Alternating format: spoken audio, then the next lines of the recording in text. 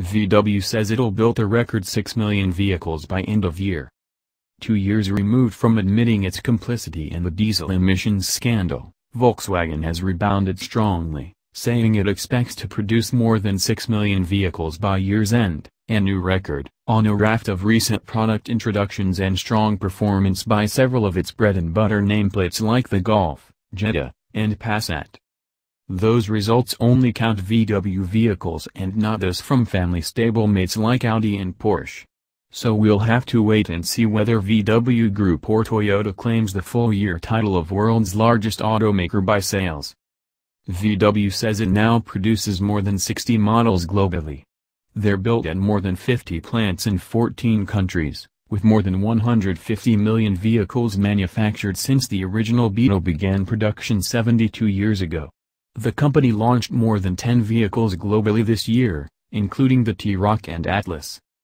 VW says the Golf tallied nearly 1 million deliveries worldwide in 2017, bringing deliveries to date to 34 million across 7 generations.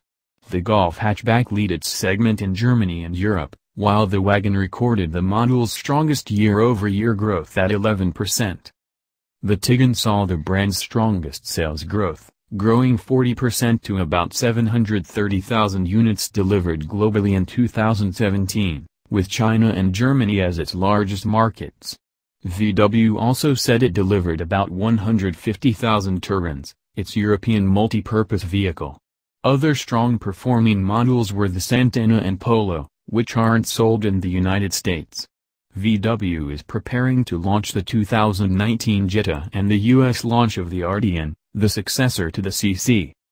In coming years, the Volkswagen Group will increasingly turn its focus to developing crossovers, SUVs and electric vehicles. It plans to spend nearly $85 billion on NEVs, autonomous vehicles and mobility services by the end of 2022. That includes $11.8 billion to develop and build electric and plug-in hybrid vehicles to meet EV quotas in China.